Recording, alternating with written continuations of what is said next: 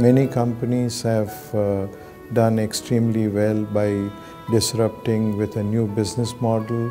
Also, companies have disrupted their own earlier business models. So interesting success stories. India is producing great companies, competing with the global best. India is a country of entrepreneurs. It is a very, very inspirational thing for an Indian to succeed as an entrepreneur. And we're going to see more and more of entrepreneurs, more and more of disruptors coming into the system.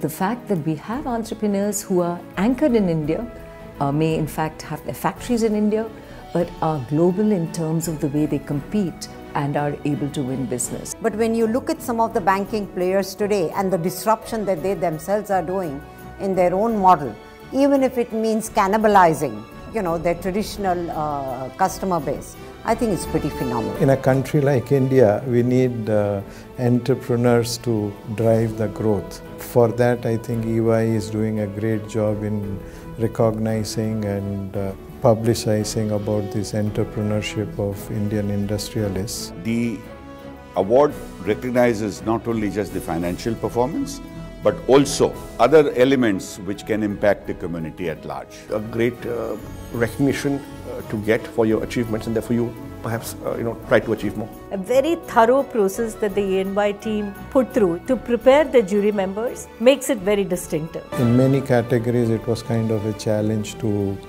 identify the winner. I think this year was more challenging than last year. This year's set of nominees were very, very compelling. Certainly in each category there were more than one person who deserved to be awarded. The fact that we've all deliberated so much on the shortlist that was presented to us, that shows the richness of the candidates that we had to discuss. And I have to say that it's been a terrific discussion, debate, a lot of open dialogue, a lot of candid dialogue.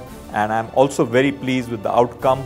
Truly explains and defines the India of today and tomorrow.